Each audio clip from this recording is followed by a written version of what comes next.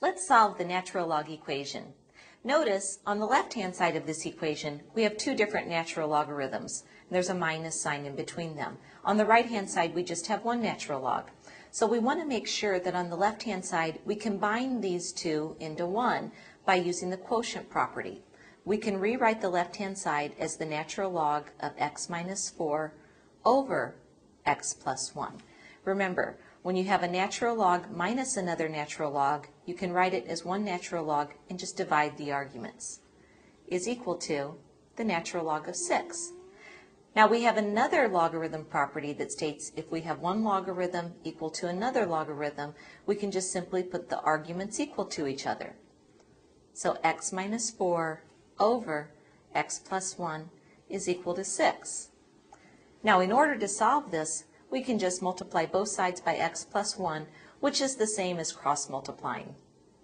We have x minus 4 is equal to 6x plus 6. Let's move the x's to the left-hand side.